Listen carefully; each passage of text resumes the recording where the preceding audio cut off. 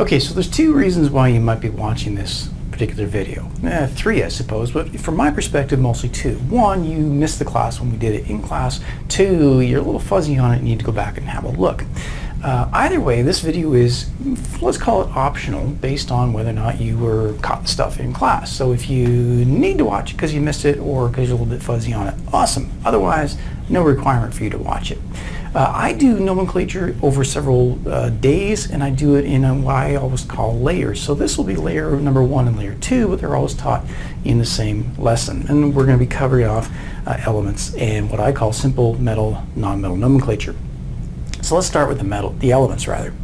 The main thing you need to remember with the elements is that spelling counts. I mean, you like it when people spell your name correctly, the elements, we're going to spell their names correctly.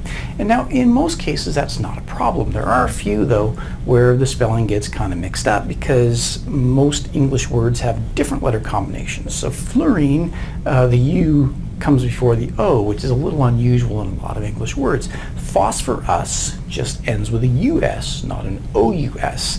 And actually OUS with phosphorus would kind of mean something else that we're not going to get into today. Sulfur, you'll sometimes see it spelled with an F, you'll sometimes see it spelled with a PH, more often with an F, but always with ending with an E, the UR sound that makes the sound, where most English words would end with UER. But those are the big ones for spelling. Now obviously there's a bunch of other ones that could easily be spelled wrong, but those are the ones that probably are going to cause the most grief. Sometimes symbols get mixed up. If you look through the periodic table, you'll notice that a lot of symbols make some sense because the first letter of the name and the first couple letters of the element work together. But there are some that are based, where the symbol is based on a name from a different language other than English. Who would have thunk?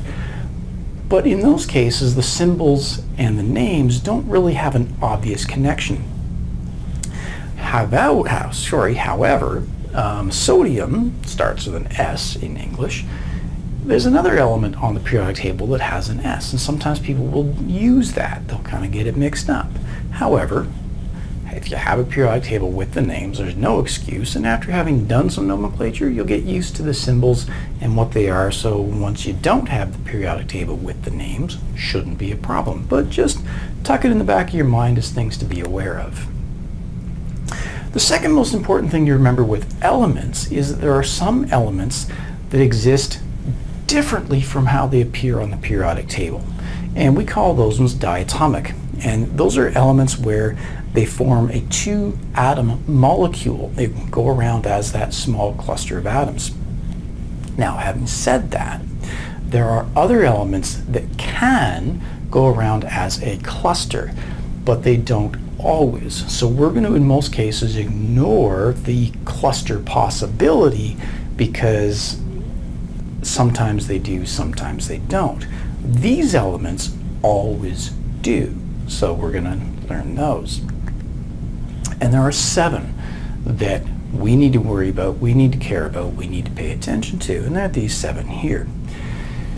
Anytime you see any one of these elements in their pure state, so just oxygen or just nitrogen, you will write it down as the diatomic form. Once it forms a compound, so if oxygen, for example, is in a compound, if chlorine is in a compound, then the diatomic stuff doesn't matter. But when it's all by itself as an element, the diatomic stuff absolutely matters. That takes care of about all we really need to pay attention to for elements, so we're going to move on to simple metal, non-metal nomenclature. Now the simple is because the nomenclature is simple, but I need to caution you, when we move on to other layers, the stuff that we're learning now will always apply to what we're learning now, but not apply to stuff that we learn later. So one of the things about nomenclature is that every time we add new stuff, we have more things to keep track of.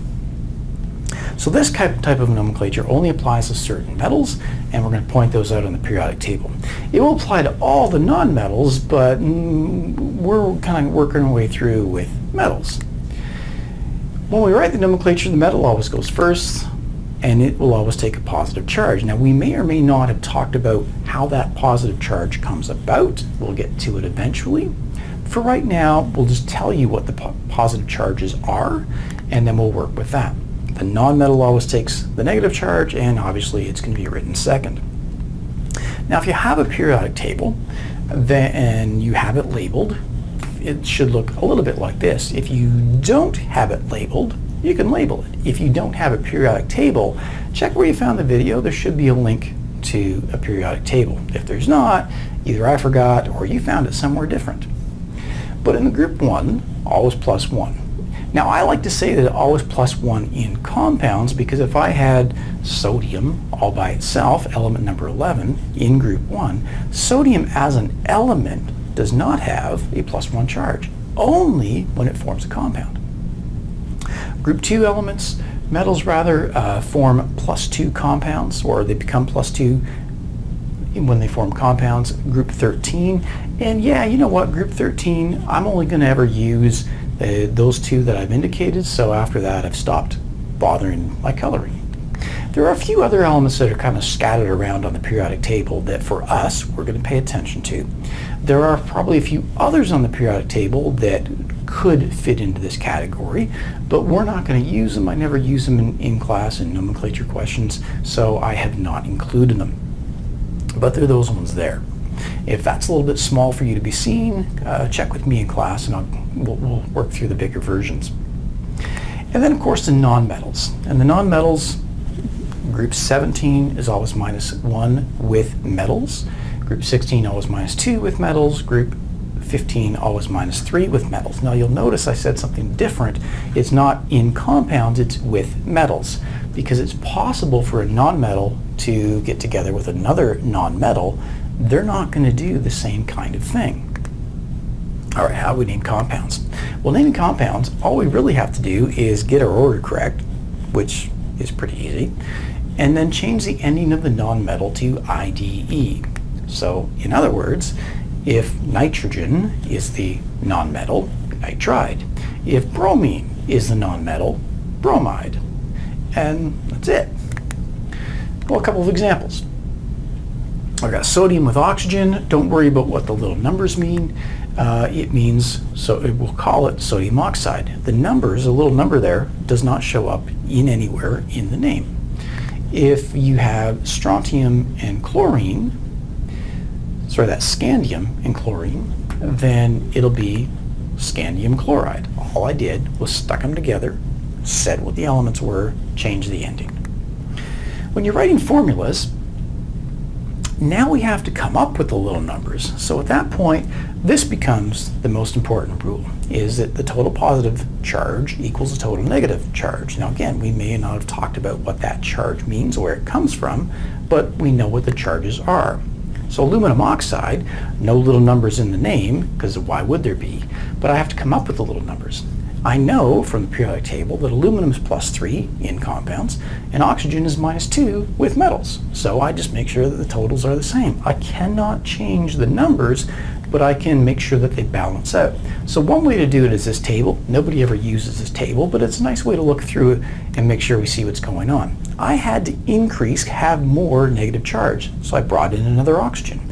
That tipped the balance, so now I don't have enough positive charge, which tips the balance so I don't have enough negative charge. But if I bring in one more oxygen, so I have a total of 3 oxygens, 2 aluminums, now I have a total of plus 6 and a total of negative 6. Total positive charge is the same as total negative charge.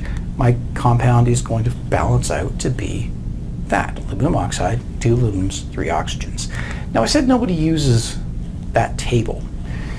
What we end up doing is, if you look at the previous example and how the numbers ended up working with each other, we could have done something called a crossover. So we're going to follow that with germanium oxide. Now I have crossover and reduce, and that's really, really important. Germanium is plus 4 with, in compounds, and oxygen is minus 2 with metals.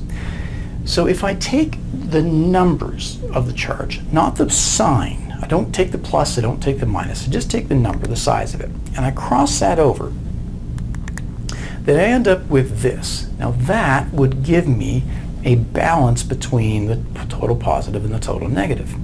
But I want to write this formula in its lowest reduced form, lowest ratio. So I reduce it to this, germanium oxide. That's the correct thing. Now that's a whole lot quicker.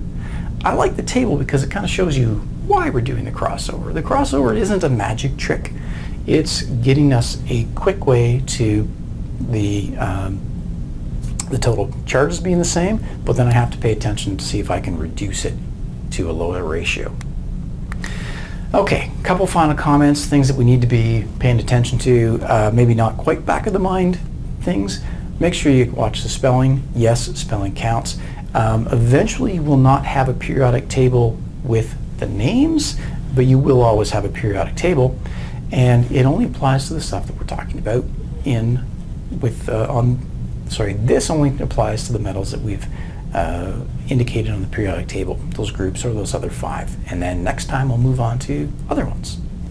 But hopefully this helped.